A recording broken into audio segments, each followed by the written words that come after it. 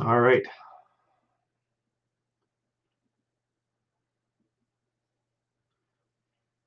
How's everybody doing today?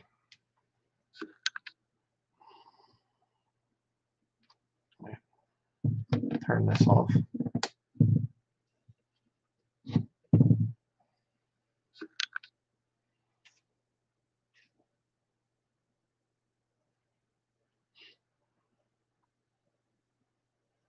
Good. Glad to hear that. Give us a few minutes here, or seconds, or whatever else, and then we'll get started.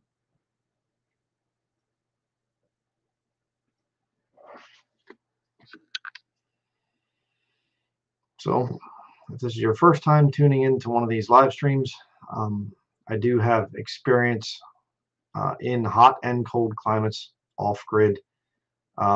So I can speak with a little bit of authority here on both.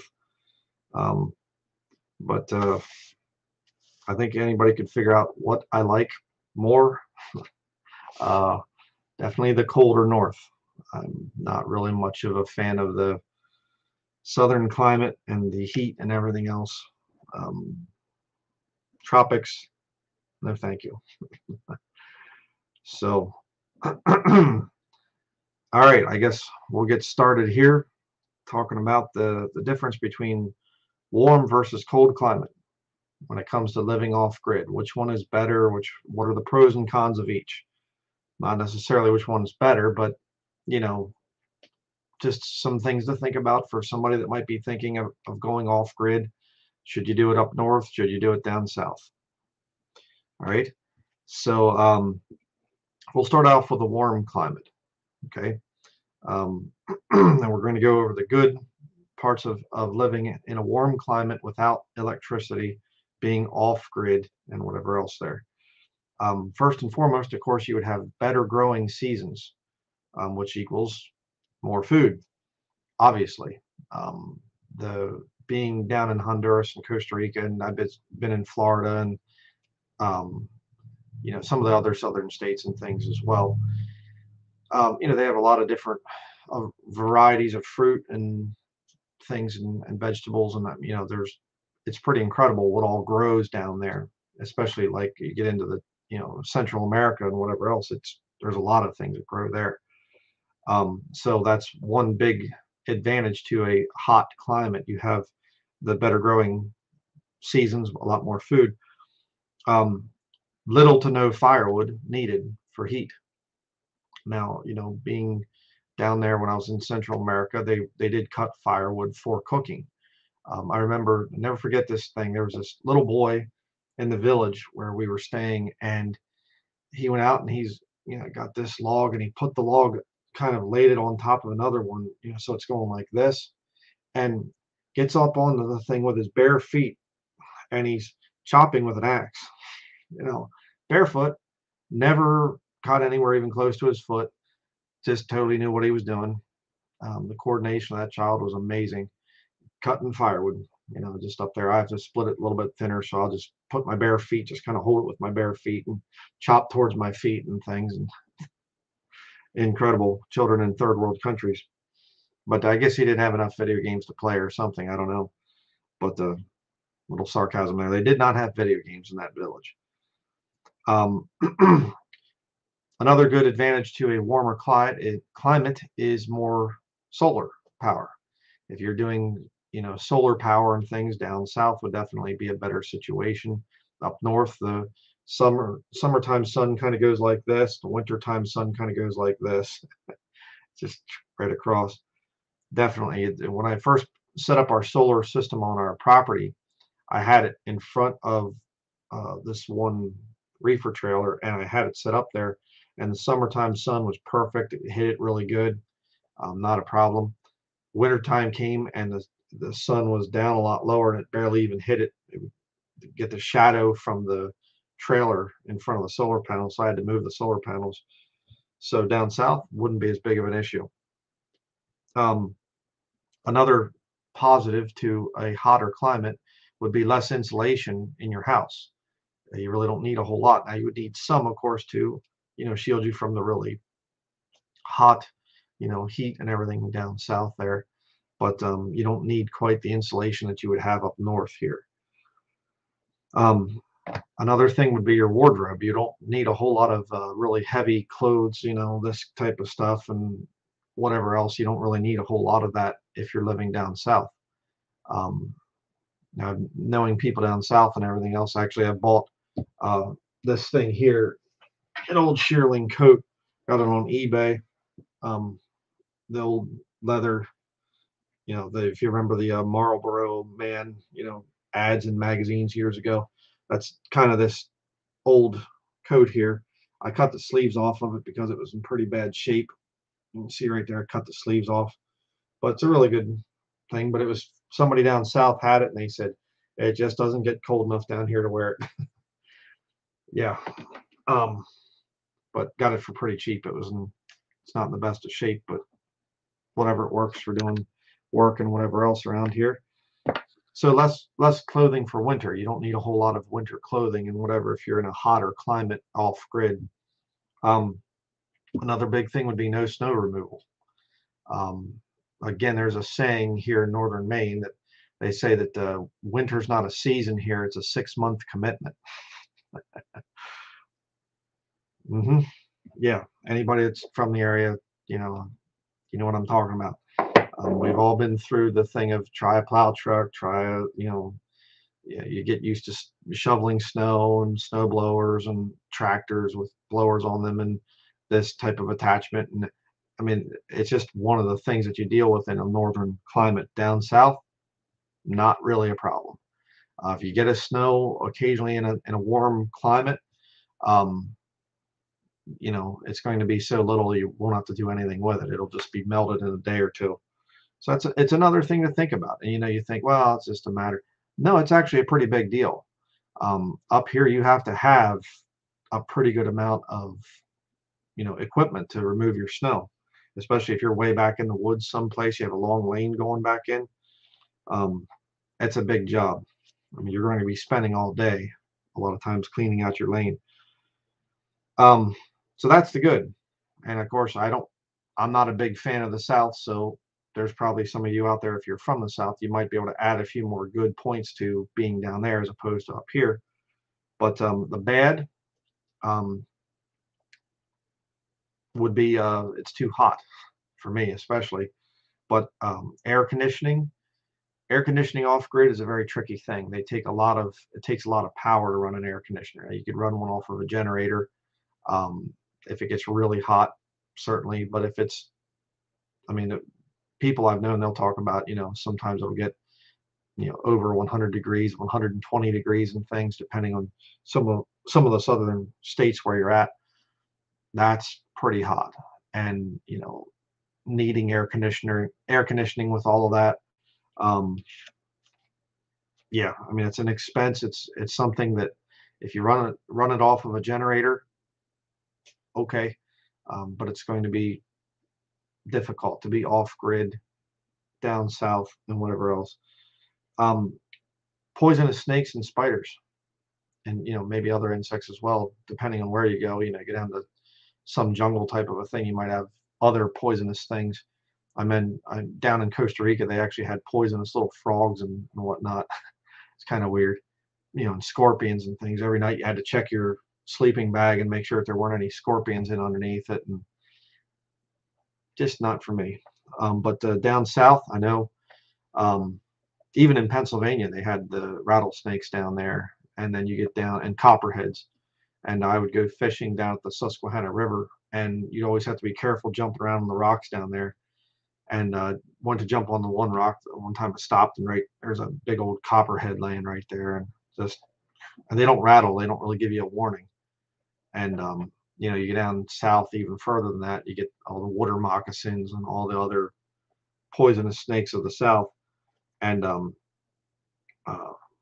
my older sister lives down in West Virginia, and she actually was showing me the one time the downstairs, they had their laundry area down kind of in the basement of their one house that they had at the time. And she said she saw a spider, this black spider up kind of, in the the floor joists of the upstairs there.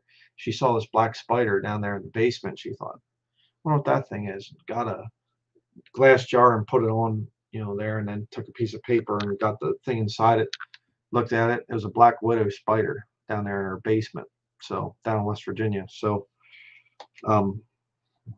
we don't really have that up here. Not really a problem.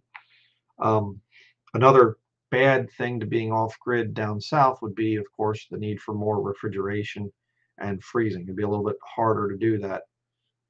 More solar needed to refrigerate your food if you choose to do it that way. Another big thing is termites. I mean, Pennsylvania, where I grew up, it wasn't really bad, but I remember I replaced at my parents' house the garage. They had a post going down in, kind of concreted in, and the one day I was outside and I saw all these bugs crawling on it, and I thought, what in the world is that? And went over and it was the termites. They were out of the little white phase or whatever else, is some kind of a thing there, and they were just crawling all over this post, and so I had to redo the framing for the garage, and it was pretty bad. But you go down south even further, and oh man, termites just are a major problem. Again, in my time in Central America, in Honduras, I remember there was the one shack out in the one village we were going and visiting with people and things, taking first aid to them and whatnot. And I remember this shack and the wood frame for it. It was just little holes all through it and little dust piles everywhere. And I mean, the thing looked like it was about ready to fall down, and there's people living in it. So a lot of bugs in southern environments. So it is something to think about if you're thinking of moving to someplace north versus south. You will be dealing with more termites. Here, the only real problem we have would be like the carpenter ants.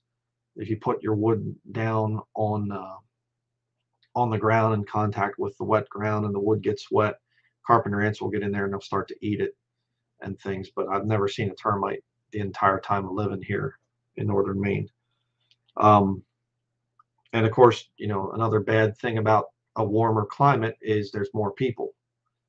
That's where a lot of the population centers are down there, which means it's a higher cost of living, a lot more expensive down there to live. Another issue would be more disease down there in terms of a lot of, bacteria and things like that. It can breed much better down in a very warm climate. You get down into Central and South America, where I was different times, and you get malaria down there, and there's a lot of other things that can happen that would never survive up north. In where it gets sub-zero, it would kill a lot of that stuff. So it's another thing to think about. And then of course you have natural disasters, hurricanes, and of course tornadoes down and up through the Midwest and everything. I mean, we do get hit with some of that stuff up here, but it's usually if it comes off the coast down Washington County, down along the coast, down southern part of Maine. By the time it gets up here, it's not really anything major. A lot of rain and some wind, but that's basically it. It's really stable up north in terms of the crazy weather and whatever else. So, and you get down into Central America. When I was down there, I went through multiple earthquakes being there in the country, and actually walked up to a trail going up to a volcano, a semi-active volcano in Costa Rica called Poas, I think it was. So there's volcanoes, there's earthquakes, there's bad hurricanes can hit down there. So that's all things to think about. I've known people live in Florida, and again, a lot of the hurricanes come up through there and just wipe stuff out, and if that's okay with you, well, then be a good place to be at. But for me, I mean, we get our big snowstorms up here sometimes, but I'd take that over some of the stuff they get hit with in the tropics. So we've done that one. Now, what about the cold climate? Pros and cons of the cold climate. The good, basically 6 months of free refrigeration / freezing. Depending. I mean, right now it's kind of a weird thing because the weather for tonight, let me just click on this thing. I'm not going to show it on screen, but right now it's 48 degrees outside. They're saying on the National Weather Service website. Um, 48 degrees outside. It's going to drop down to 5 degrees tonight, and then tomorrow it'll be 18 degrees, and then that Thursday night it'll be 6 below. So temperature's really been odd this winter. And so, where we have our things at where we refrigerate it in our tiny home, sometimes it gets really cold in there, and we just open the door up, let some of the wood stove heat go in there, and that we can regulate the temperature. But the problem is when it's 48 degrees outside, it messes up the system. We can't really, keep it down very low because wood stove heat still will get in a little bit into there, and it can really mess things up for us. So, um, it's challenging. But usually, if you have a normal winter, it'll just be nice and cold, and you can, have a cooler and put your frozen meat in it and stick it in a building that's not insulated, and it's fine. It'll stay frozen the whole time. Another thing that's nice about living in a cold climate, another pro to it, is heating and cooking together with wood. That's what we do. While I'm warming up our tiny house, I'm also cooking at the same time. So it's a really neat thing. And cooking on a wood stove or a wood cook stove especially is a really neat thing. I think the food really heats more evenly and it tastes really good. Another good thing about a cold climate, no poisonous bugs or snakes that I know of. I have never really seen anything like that up here. So that's really a good thing. Another thing would be ice. You can cut ice for summer refrigeration.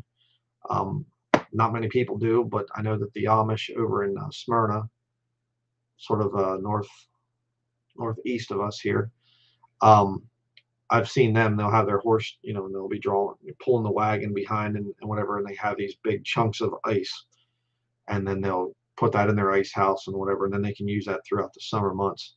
So you can get, pretty thick pieces of ice, from a lake and cut those out with a special saw or whatever else. So that's another thing that's good. If you move to a northern environment, you can cut ice for refrigeration.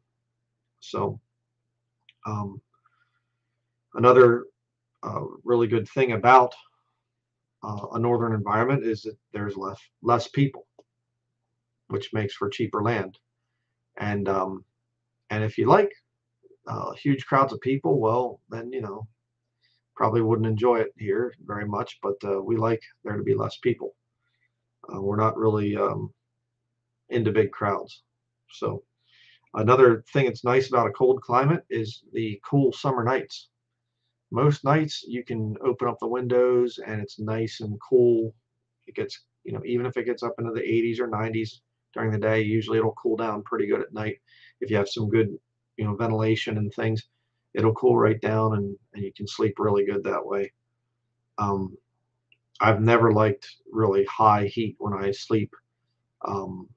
This year's been a little bit different because of our dog, and I've been trying to keep it above, 50 degrees for him, for his sake, because he's just a little guy, not a real big dog. But if it drops down into the 40s, I'll go out and I'll get the stove going again.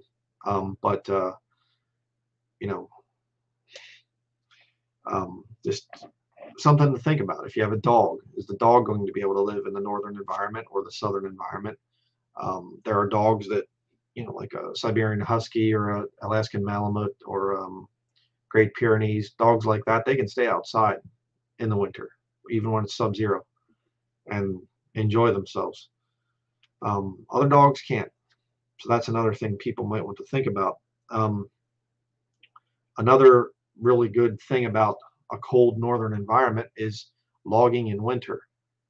We've done that before. The ground freezes and you don't get the mud and whatever else in the bark. And then if you go even into the snow, then you can put things on a sled and they slide incredibly easy. You'd be amazed how if you put a sled behind a snowmobile or something like that that can go through the snow. You know, you need tracks on it. You can't just ride an ATV if there's deeper snow. Anyhow, you can ride it if it's a few inches. But pulling things in a sled requires very little effort, and pretty neat. And there's, of course, I've seen some guys that do logging with horses, and they have like a sleigh behind them, or a sledge you can call it, or different names for it, and you can put logs on there and you can haul a lot of weight. So logging in winter is a really big benefit. If you don't have that down south, if the ground doesn't freeze, then you're going to be dealing with all the mud and the bark and everything else, which is real nice, you know, for the sawmill and for your chainsaw if you have to buck the log at all or whatever, cut its length, in other words. And of course, you know, like I said earlier, with the thing of warmer climates, you're going to have a lot more bacteria that can breed in things, and malaria and whatever else. Up north, that's not really the case. A lot less disease up here. What about the bad things of a cold northern environment? Well, lots of firewood needed. Okay, you will need a pretty good amount of firewood, so it's kind of not really a bad thing if you like doing firewood. But if you're, you know, in poorer health or whatever else, well, you know, it might be a little bit challenging to go out and saw and split firewood. But you know, if you get into the whole thing, you get used to it, it's actually something you'll look forward to. We love doing firewood, and it's a lot of fun. Another thing would be bugs. Okay, so I thought there weren't poisonous ones. Well, there aren't poisonous ones, but there are blood-sucking ones. Quite a few of those. And black flies come first, then followed by mosquitoes, and then no-see-ums, sand gnats, I think they're called.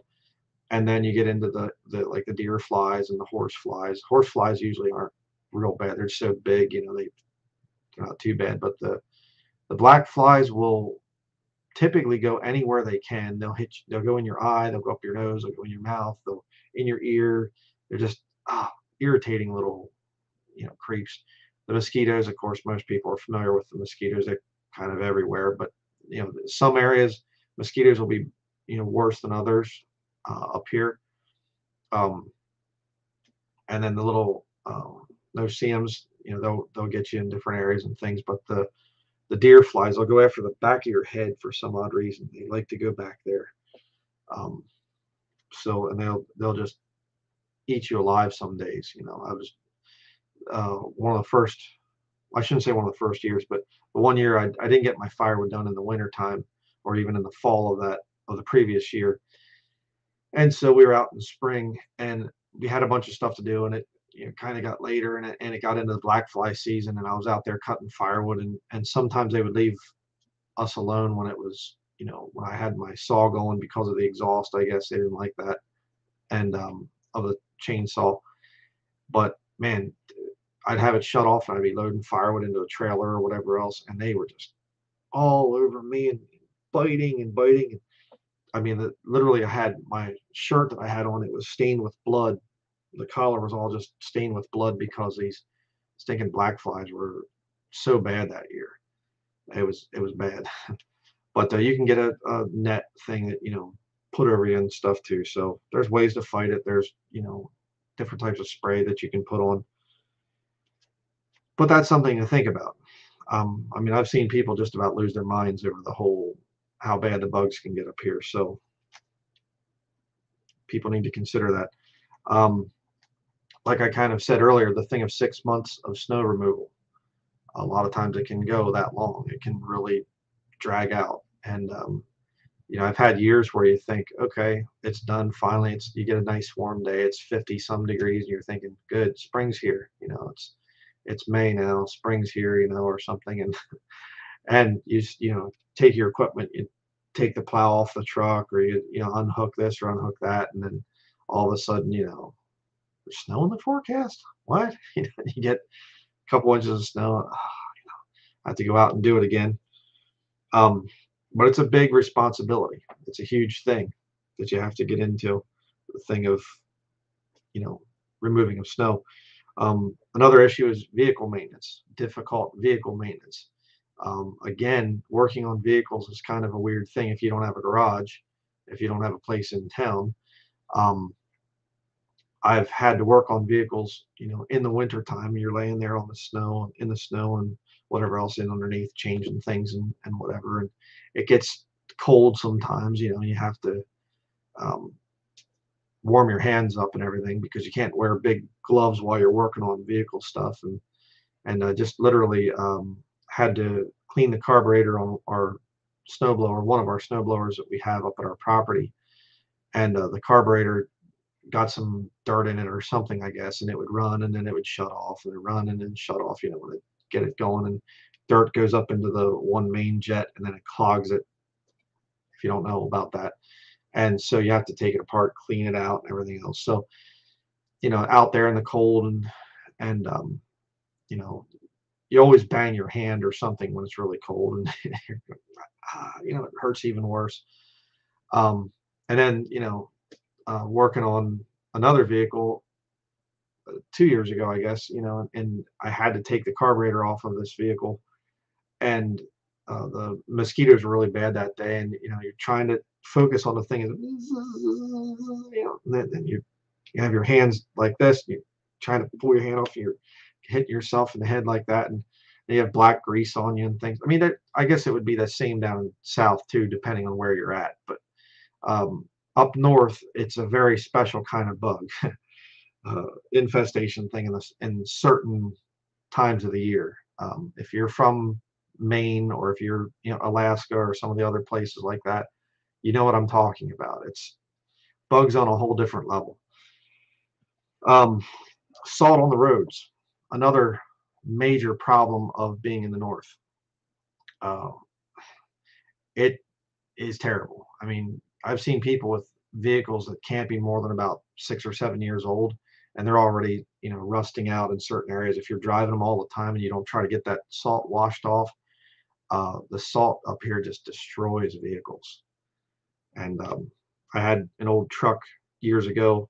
It's in one of the videos I did. It was a 1979 Ford F350 Super Cab Camper Special. It was a neat old truck.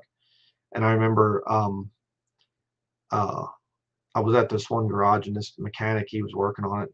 I had to have a little bit of work done for inspection, and he said to me, he said, "Please do me a favor." I said, "What's that?" He said, "Do not drive this truck on the road in the winter. Please do not drive this truck." And I said, "Yeah, I'm not really planning on it." It was two-wheel drive, so I wasn't going to. But he just said that the salt up here will destroy these old vintage trucks like this, and yeah, bought a Jeep Wagoneer at one point in time from a guy down near Boston, and oh, it doesn't have much rust or anything else, and I'm thinking, it's been up north here all its life. Oh yeah, it's just barely any rust on it. And, okay, and he sent me pictures and everything else of it, and I thought, okay, it looks okay, and I get the thing, and it's got all kinds of rust problems, and open up the rear door and look down, and there's carpet was kind of looked like it was hanging down in something. Lifted it up, there's a big hole, huge big hole. Look down, okay. Rust on vehicles here in the Northeast can be really bad. And I mean, I have two vehicles right now that basically run very, very well, but they're just so badly rusted, they just fall apart. So that's another thing you need to think about.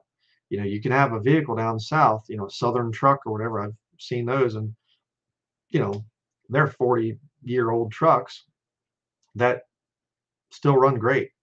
And it's just a thing of just keeping the mechanical thing going and whatever else. And they might get a little bit of rust on them, but not bad at all. But you move up north, you're going to be replacing a lot of vehicles. You're not going to have vehicles that will last you for 30 or 40 years if you drive them year round, unless you have some kind of special secret figured out with cleaning them off really good underneath and undercoating and whatever else. Um, Another problem with living up north here, short fruit and vegetable growing season. And when I first moved to Maine back in 2000, well, first came to Maine in 2013, I just thought it's going to be just some kind of, nothing grows there, and there will be no, anything, any kind of wild edibles or whatever else. No, there's actually a lot of farming up here. In fact, Maine, Aroostook County, the northernmost county in Maine, was one of the biggest, well, I guess it was the biggest potato growing area in America for a while. Um, and so, yeah, there is a lot of ability to grow food up here, but not nearly as much as, down south. So, like I said earlier, down south definitely has the much better growing season down there. Um, I did a study on this years ago, the thing about the Foxfire books, and they were talking about planting by the signs of the moon and whatever, and they said, that you want to plant uh, your potatoes on a nice full moon night in March. I just laughed. I said, yeah, okay, not happening in northern Maine. You're not planting any potatoes in March, regardless of if it's a full moon or not. So that's again something to think about. If you are going to have, you're really into gardening and whatever else, moving up north, it's not going to be as easy. You can do greenhouses and whatever else, yeah, but it's still going to be a little bit more difficult. Um, Again, expensive winter clothing. Um, to really get good clothes and whatever else that'll keep you warm, they cost a little bit more money. And of course, bedding as well.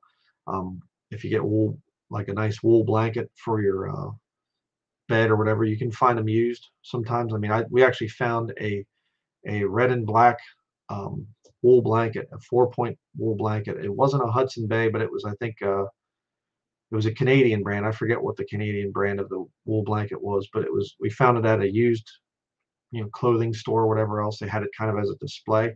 It's $4. So it's like for a single bed. So 4-point, 6-point would be a queen size, and then 8-point would be a king size bed.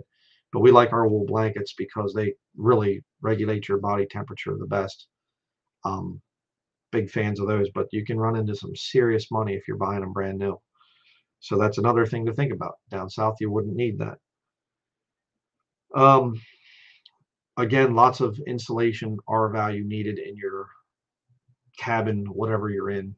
The more, the better. More insulation is going to mean less firewood. It's going to hold the temperature better and whatever else. We haven't been able to do much fermentation with different things because we can't keep our current tiny home. We can't really keep it at a real consistent temperature. So that's another thing to think about. Like I said, if you're considering going off grid, north or south, what should we do? Another thing is cabin fever.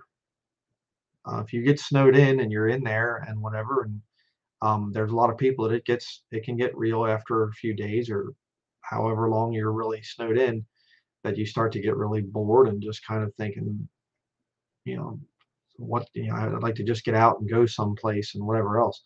That can become a really big thing. I know, especially in Alaska. My older brother lives up there, and his wife and their children, and he said that it becomes a really big problem because of the sunlight issue. You get a couple hours of sunlight a day up there in the winter where they're at, and it can get really depressing. And so that's another thing to think about if you move to the north. What to do if it's really dark. And I think it's a good thing to really, stay active and stay busy. Then you don't really have time for cabin fever. It's really our case. So kind of like to have, some more time at our place there. And, but again, think about it.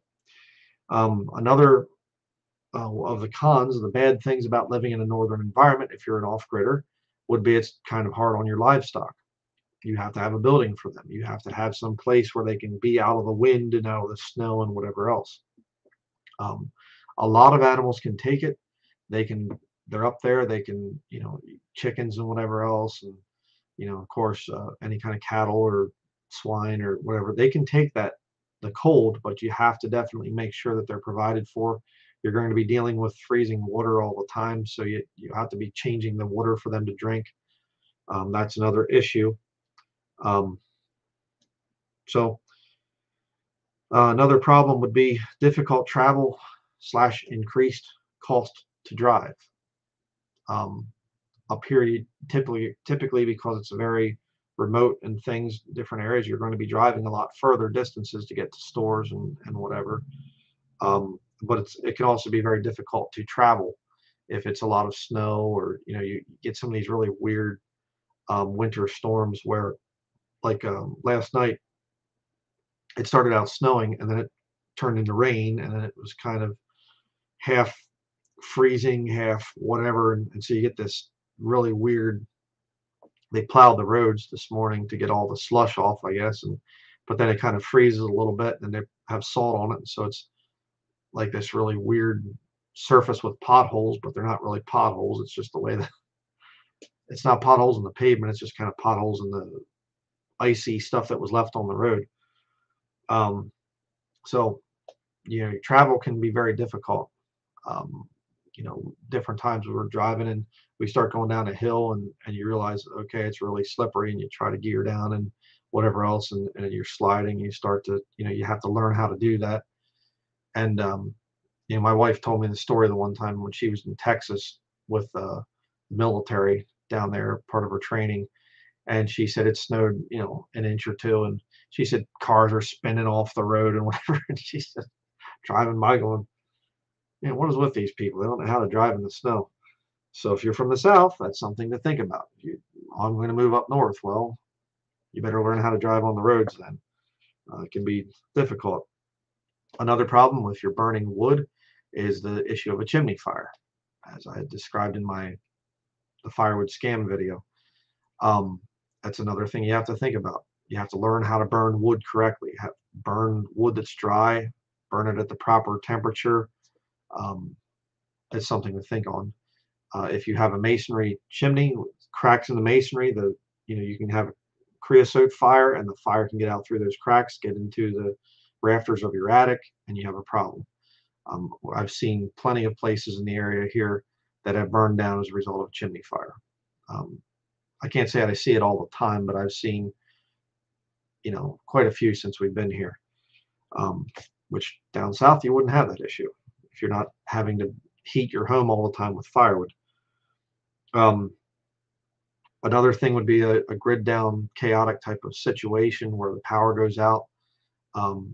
It's going to be a lot more difficult for people and things, and that's something to think about. You have down south, the power goes out, where you just walk outside and look around and talk to the neighbors. Hey, your power out too, whatever. Up here, it becomes a major problem because it's up to people, or it's about survival. I'll say it that way. For people, if neighbors and things have no power, they're probably not going to survive. And so, what's your relationship like with your neighbors? Are there people in the area that are no good, and they might come and try to steal things from you if the power goes down or the grid's down or whatever? Things that you have to think about. I mean, when we first moved here to this area, bought our land and everything, a lot of times I just left. I didn't even lock my, our cabin up, and then later on our tiny home, I didn't lock it up at all. Just, oh yeah, I forgot to lock it. I'll be all right. Nobody's going to go back in there. And then it just started, I guess, with the economy really getting bad with the pandemic thing and whatever else. People can't go to work and whatever. They're getting desperate. Drug addicts or whatever in the area, or whoever's stealing catalytic converters, now it's just becoming a major problem. And on that note, I actually just saw a news report thing earlier on. I was doing some research and whatever, and I actually saw a guy was restoring, or he fixes U-Haul trucks, and he actually got a call, a parking area where they park these U-Hauls, and he said people are stealing gas from these U-Haul trucks, and he said that one of them was going in, and if they would put the siphon tube down in to get the gas out, and if that doesn't work, they said some of them he actually put little screens down inside so that you can't put a siphon hose down in. It blocks it from going down into the gas tank. And he said so they'll go in underneath where the hoses go in, and they'll cut the rubber hose, like the vent line going into the gas tank, and they'll siphon from there. And if that doesn't work, they actually are drilling holes in the gas tanks. Drill a hole down in the bottom part of the gas tank, and then they put their gas can underneath there and let it fill up the gas can, and they pull it out and just let the gas drain out on the ground, and I got some free gas. And the people in this country, it's just incredible. But somebody actually took a drill not thinking, hey, the brushes inside the drill, they make sparks. And he said somebody was drilling the gas tank and it lit up and it burned this whole one U-Haul. He had to haul it away. So people are getting desperate. All right. So be very careful about, security type of stuff. I mean, no matter where you're at, you have to start thinking about that. Now I'm starting to think of, oh, great. Not only is there catalytic converter thieves, but now I guess if gas goes up to, $4 or $5 a gallon or something, or even higher, I've heard some people say, um, they might start coming around and drilling holes in your gas tank to drain gas out. I mean, I remember back years ago, back in the 1970s, they went through this whole thing of the fuel shortage and the crisis and everything. And my dad, he was an EMT for many years, and they actually got a call, the ambulance crew that he worked with, that some guy was trying to steal gas and he couldn't see. It was at night, and he opened up the gas thing and whatever. If you get a vehicle from the late 1970s too, by the way, they had locking gas caps because, there was so much theft back then. But anyhow, this guy tries to steal gas, opens up the door, takes the gas cap out, and he couldn't quite see, so he lit a match. My dad gets the call that, this guy's been burned really bad and whatever else. So that was back when I was a boy in the 1970s, and a very small boy. I was born in 75, so that could happen again. We're heading into it. Just as a little bit of a side note thing here, I know we're talking about off-grid stuff, but don't leave your gas cans out around, and watch where your vehicles are at as times get worse. Another bad thing about cold climate, this will be the final one, is higher infrastructure cost, and that can oftentimes lead to a bad economy. It's very expensive to run businesses up here. The cost of everything, of course, you have even something like a public school. All of the heat that goes into heating one of those buildings up and everything, it can be very pricey, and so that's another thing to think about. The economy in northern Maine is not very great, and that's why land is cheap here. But if you need to get a job locally, it's not always easy. So that's going to be the end of this video here. This little part here, and number 9 is people who should not move off grid. And I learned a long time ago, one of my spiritual mentors, Peter Ruckman, and he said that he does his best to discourage young men from going into ministry, just to prepare you for how bad it can really be sometimes.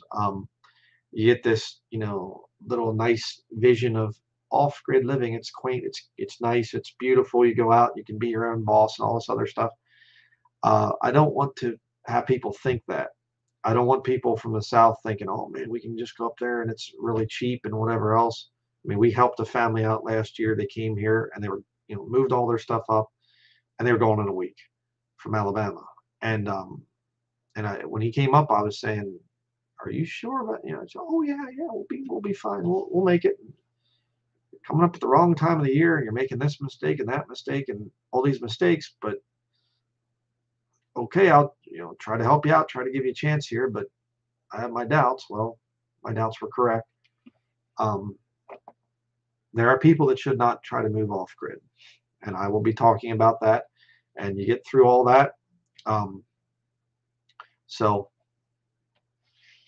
you get through all the negative stuff, and you say, I still want to move off grid. Well, then, okay. I just want to be real with what you can expect when you go off grid. So we have a pretty good amount of time here, questions and answers. If anybody wants to ask any questions. Did I miss anything? Any pros or cons with warmer climate versus colder climate? I'd like to hear people's thoughts on that. I'm by no means an expert on living down south. So no, my wife's not she's not moderating the comments. She's over working in her office. So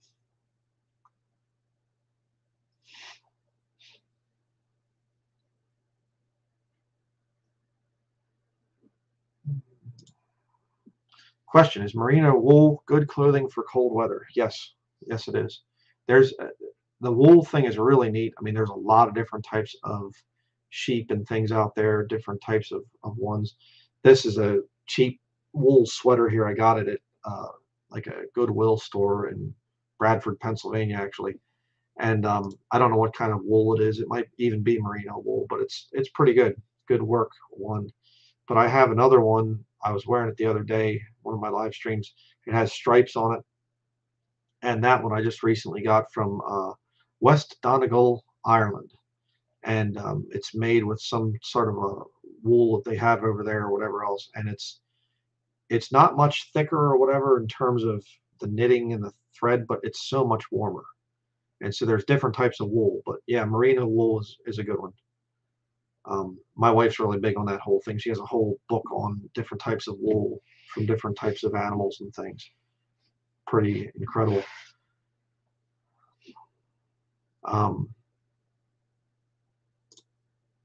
Question: is it a sin to go to the gym to lift weights? There are people in my area who will literally start on me if they see me. Well, uh, I without getting into a whole big discussion, a big debate on that and whatever else, if you're doing it to increase to be fleshly and whatever else, yeah, it's pride and things. If you want to get in good shape, just work, manual labor. Off grid's a good thing to do there. Yeah, you can treat wool items with lanolin. Helps with how it deals with moisture. Commercial wool is stripped of its lanolin. Yeah, absolutely. You want to do that especially with something like wool socks, because just the heat and the sweat and everything else of your feet when you're hiking and the abrasion of it being in your boots. If it's not lanolized, yeah, they'll wear out pretty quickly. So this isn't really about the off-grid thing, but I'll answer it. Off topic, but thoughts about Ray Comfort. Not a big fan. Changes the Word of God and is not into the King James Bible believing movement. And he gets really confused about the thing of real versus false converts, and for a false convert, he makes it into the thing of you have to keep the law and you have to do. He gets into all this. If you're still sinning, then you're not really saved. It gets really muddied. It's because he uses new versions. Lord's not leading him to do that. How cold and hot did it get in Pennsylvania when you all were there? It rarely ever dropped below 0 degrees in the winter.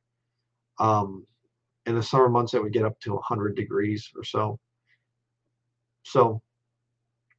But winter time usually was December through about maybe the end of March.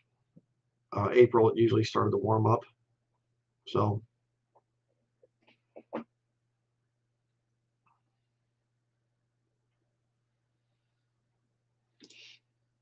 question: what do you think of polar baths in winter? Seems to be popular in Nordic countries. Yeah, the thing of ice bathing, again, if you get into the water, like spring water or even like a lake, it's not, freezing or something in the terms of, like 32 degrees or whatever. It would be in the 40 to 50 degree range if it's spring fed. And there are people that swear by it. It's a really big thing. And you go out, you break a hole in the ice, and I think it'd be good to combine it with a sauna so you're actually really warm when you go to it.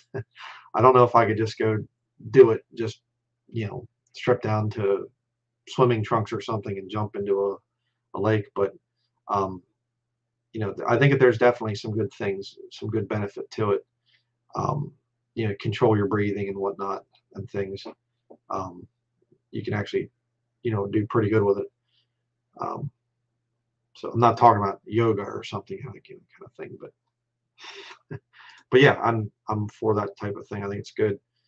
Can you get used to the cold if you come from a hot climate? Yeah, I think so. We first moved to Maine. I wasn't really from a warm climate or anything, but it was very interesting the first time I was around sub-zero temperatures, and but you get used to it. it's really not that bad. It's kind of an interesting thing because I know, back up with the question about the polar bath thing. I know some people really are into the thing of, you kind of do that at the beginning of the winter to get your body acclimated to the cold, and it's kind of a winter, I don't want to say ritual, but it's something that you do to kind of get ready for it. And I find if I do that, I don't do polar ice bath thing, but if I'm outside and I'm working and whatever else, my body's really ready then for the rest of the winter. Um, if that makes sense. Um, Question: did you have any other state you were interested in before deciding to move to Maine? Yeah, we were looking at different places, and I was looking at uh, places down, South Virginia, West Virginia, um, because I have family, like I said, in West Virginia. Um, we were considering different places and different thoughts, even thinking maybe moving out west of Montana or Idaho, or it's really pretty out there. I liked it when I was out there. And one of my viewers at the time, we were saying we really don't know where to move, and some guy said, "Why don't you consider northern Maine, or move to Maine?" And I thought, Maine? What's in Maine? And started looking at properties and things online, and thought, well, I don't know. So let's just go up and take a trip up there to Maine and see what happens. And that's how we ended up here. And it's a great place. Um,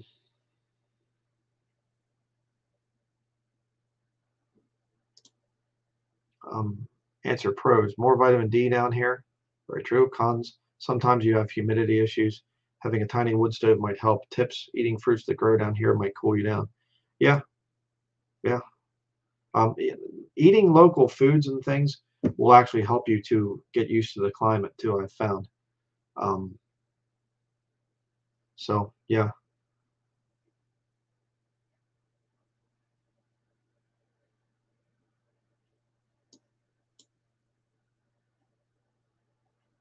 yeah. Easier to get used to the cold than the bugs. Yeah, in many ways. Um, we like to do work outside in the winter. Boy, the bug season comes and it's just, okay, where can we go today to stay away from our property? Come into town and it's not really bad. If you live in town or something up north here, it's not bad with bugs usually, unless it's a really bad year. But and then you can get out onto a lake, and then the dragonflies and everything, they'll take care of the bugs for you by the time you get out there. So, um, question: do you think with prayer and fasting they could stop the death shot mandates to travel, or God could provide a way? I really want to move to a colder climate, but they are requiring the shot. Um, I don't know when they're going to stop the mandate thing. There's a lot of different uh, thoughts on the whole thing of the trucker protests and all the other things. I mean, there's some problems with the trucker protest. Obviously, it's going to lead to supply chain shortages, and anything that gets mainstream media attention and whatever else. I don't trust mainstream media for anything. And so I don't know, false flag stuff, controlled opposition. You get into all that stuff, but the point is, it represents the feeling of a lot of people that they're saying, okay, let us just go back to living our lives. Just leave us alone. So will it ever get back to somewhat normal? I don't know.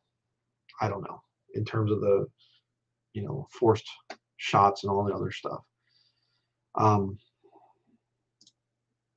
what kind of gloves are needed? Is it okay to use leather? Um, Leather is good for working, but for any kind of keeping your hands warm, leather's not really the best, especially if it gets wet from dealing with snow and whatever else. I will show you the warmest gloves that I own. I've had these for a few years now. I'll put it on here. Um, right there. These are Russian goat hair gloves. They're really thick.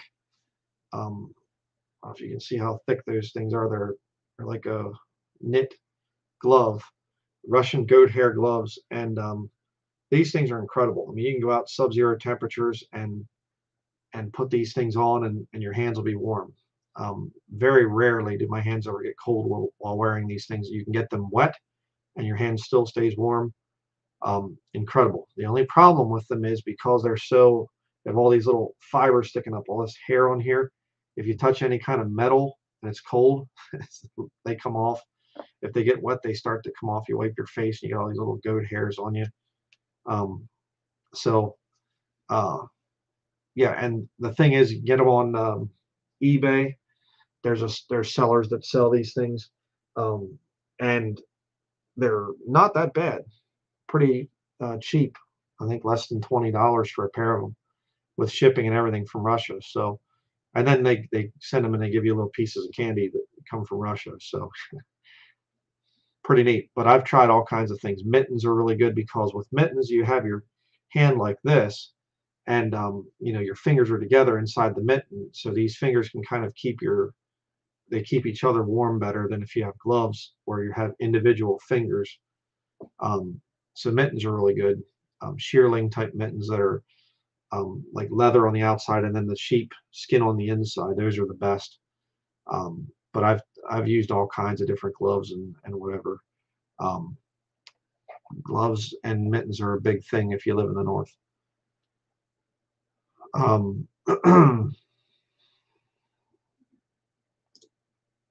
We get big old roaches here in the southern states.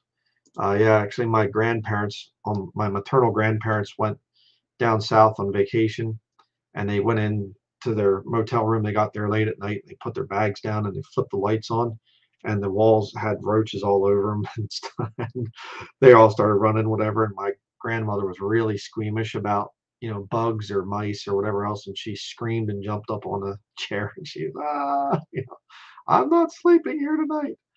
So yeah, I know about the roaches down south thing. Kind of reminded me about that.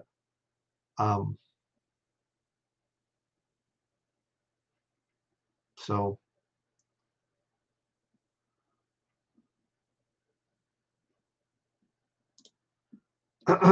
question, do you think red or blue states matter when it comes to living off grid? Well, you can kind of play the game with either one, with conservatives or liberals. Conservatives, they just kind of do your own thing. You're back there shooting your guns off, whatever, doesn't matter. Liberals, you say, well, I'm just trying to decrease my carbon footprint, so doesn't really matter. Here in Maine, it's liberal down south and conservative up north. So you can find areas. Usually, if you go out into a country area, you're pretty far away from a city. The people usually don't care. They're usually more conservative. It's not the whole red and blue thing, that Democrat, Republican, liberal, conservative. It's it's another one of the things that the media uses to split the American people up. People actually, you start talking to neighbors and things and get to know people in your area, and you find out they might be left leaning or whatever else, but they're not the mentally ill people that the media tries to portray them to be, or the conservatives being just total nuts either or whatever. It's a media distraction, if I can say it that way.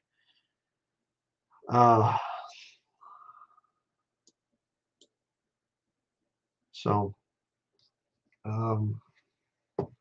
trying to think of any other questions. Did I miss anything?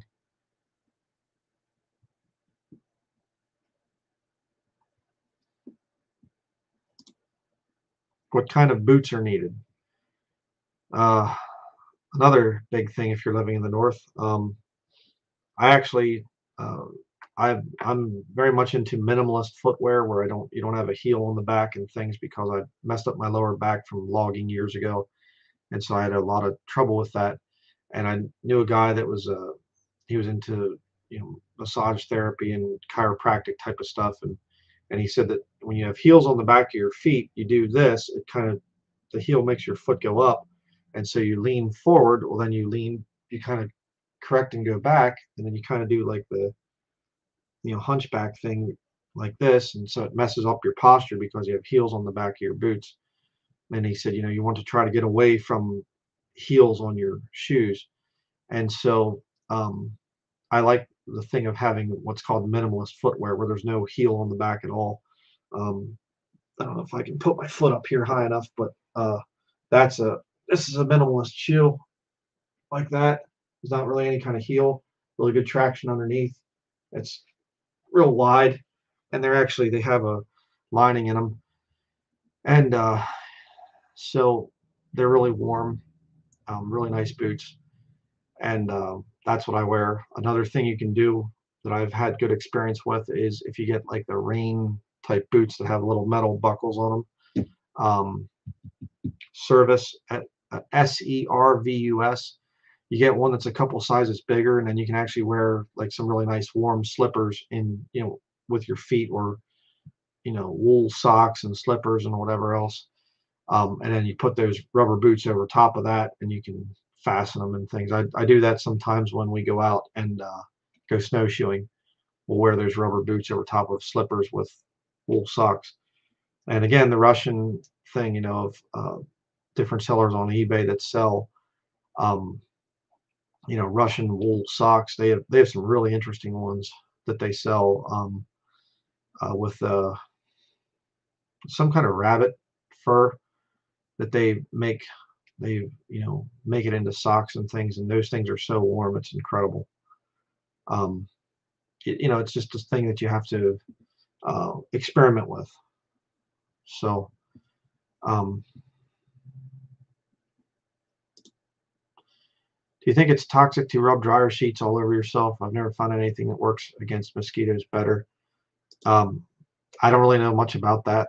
Never really tried it. I know that I read a thing over at the Lumberman's Museum where they were saying that a lot of the old loggers would actually use, what was it, Skin So Soft or something like this, or some kind of or Johnson's baby oil or something like that. They would wear these old loggers, and that kept the bugs off of them. But they said about, that it was kind of funny. They all smelled, like perfumed women or something.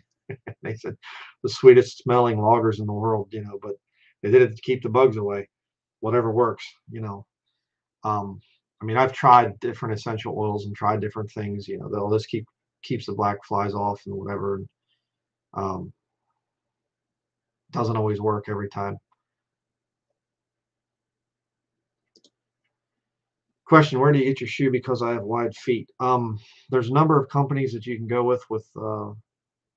I have very wide feet too, but you can go with Belenka, Belenka. Belenka. That's the brand that I have on right now. There's also Lems, Lems. Lems Boulder boots are pretty good. I've used those worn those for many years. Really good. I've hiked in them and worked in them and all kinds of stuff. Um, so that's what I would recommend for that.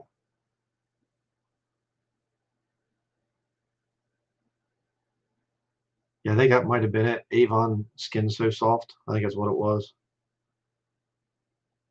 Yeah, I think you're right. A couple of you have written about that. Um, so, um, how about jackets or coats? The very You can get wool coats. I've shown that in some of my studies. I have a Filson wool coat, which they're really expensive. I think those things are $700 or $800 brand new. It's crazy. Filson is so overpriced. And that whole other story. That's what this vest here that I have on underneath this vest that I wear. This is a Filson vest. I got it used on eBay. You can look on eBay. You can find other things used, but I bought my coat used as well. Not anywhere close to the brand new price, but wool coats I recommend very much. Shearling, where you have the leather on the outside and then the sheepskin on the inside. These are about the warmest that you can get. The problem with this is that it keeps the heat in. So if you're doing a lot of work, it'll keep the sweat in. It doesn't really breathe. A wool sweater like I'm wearing right here with different layers in it, you can work, and you won't get just hot and sweaty inside the thing. Um, then you can get into some of the, if you get into the polyester fleece type of things, I don't really care for that stuff. Um, it's it just makes me sweat, and I don't really care for it much. I'm really big on natural fibers, and we all are. So we have quite a lot of experience with that. Now, for children, put them in a snowsuit, and my son, he wears a snowsuit all the time in the winter over his other clothes. And it's best because he's out playing in the snow and he's rolling around in the snow and everything. You don't really want to do that with leather. Um, Not really the best for it. Uh, but if you look up, the shearling type coats, you can spend like a full length shearling that's made like this. This, like I said, is just my vest. A full length one like that can cost anywhere from $2,000 to $3,000 for one of those things. So you want to try to find one used. They're very expensive. I've seen ones in Germany, Christ brand actually, and some of those things will run $5,000. So yeah.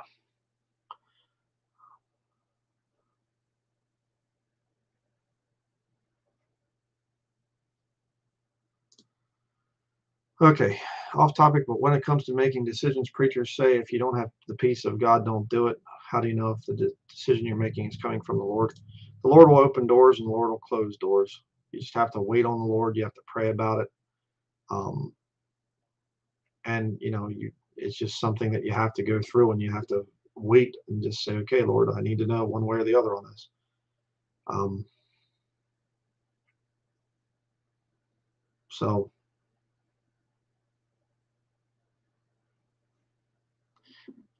okay, I think I missed one here. Question: what brand are your shoes? The ones I'm wearing are Belenka. See if I can put my foot up here again. Try not to step on my dog down there. I can't really see. It just says BE47 is the size, but they're Belenka brand. Um, they're good. There's a number of minimalist footwear type of shoes out there. So I was thinking it said Belenka underneath, but it doesn't. So, well, I guess that's going to be it for today. A little over an hour again here, so that's, like I said, I'm trying to keep it to about an hour. Again, if you can like the video to help it kind of get rated or whatever else, leave a comment. That'd be great. And I guess that'll be it. Um,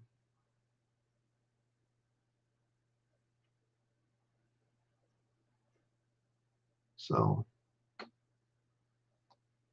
okay, we will see everybody tomorrow. We're going to be talking about, what did I say it was here? People who should not move off grid. Yeah, it's going to be an important one. So that will be it. Thank you for watching.